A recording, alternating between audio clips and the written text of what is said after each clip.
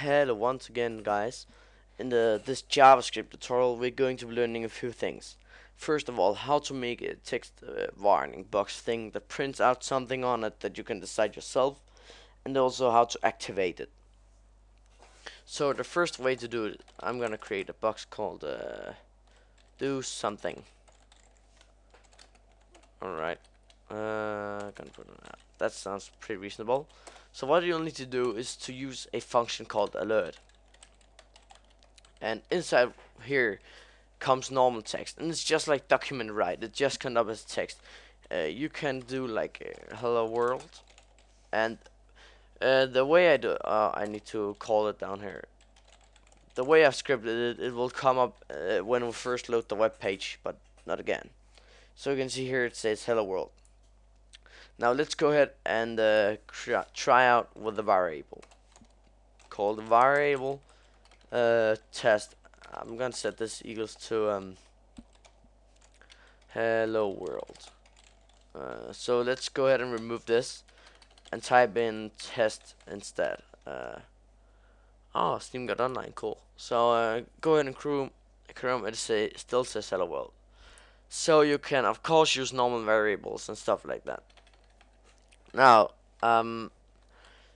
let's go ahead and try to make some ways, or I still need to have it like here alert. You have activated JavaScript. I'm just gonna type in that pretty long message. So let's try to do some things. First of all, we can go into our body, type in unload, and then we can type in do something, and it will. And if we go ahead and remove this down here that activates it, what it will do is basically telling and this is a JavaScript command, by the way, it's telling the body to load do something. So if we go ahead and run this, it doesn't work because I probably messed something up. But that's not. Oh, I did.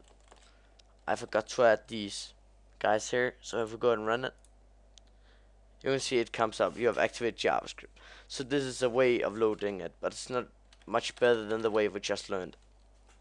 Then there's another way, and that is by go into a body and create a link href and set this equal to a slash. What this basically means, it's something on the website and not outside. And let's use a JavaScript function called onClick.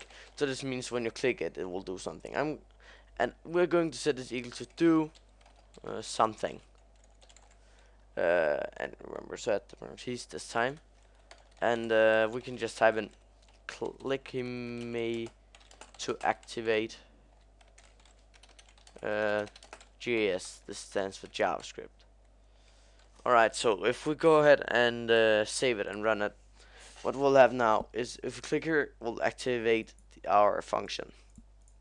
Now, this is useful because I'm going to show you in another video example. We're going to be doing this with text.